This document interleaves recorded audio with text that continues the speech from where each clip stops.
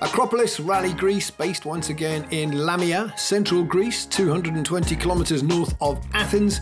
15 special stages this year, 307 competitive kilometres. Shakedown on Thursday before they head to Athens for the ceremonial start, after which the competition gets underway with an opening super special just under 1.5 kilometres. Friday, into the twisty gravel mountain tracks, 5 stages, 2 in the morning, opening with Loutraki, just over 18 kilometres. No midday service, just a tyre change zone before 3 more stages in the afternoon. A second run through Loutraki before single passes through Livadia and Elasia at 28 kilometres, the longest stage of the day. Saturday, 3 stages, each run twice either side of lunchtime service. Beware exposed rocks and bedrock after the first pass. Pavliani starts each loop. Karutes is the filling in the sandwich and the longest stage of the weekend.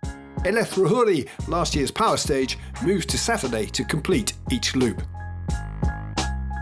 Moving from Saturday to Sunday, the classic Tarzan stage, just over 23 kilometres. It starts the final day ahead of a double run through Gramini. A shade short of 20 kilometres, the second pass is the end of rally power stage. Short 7 right over right.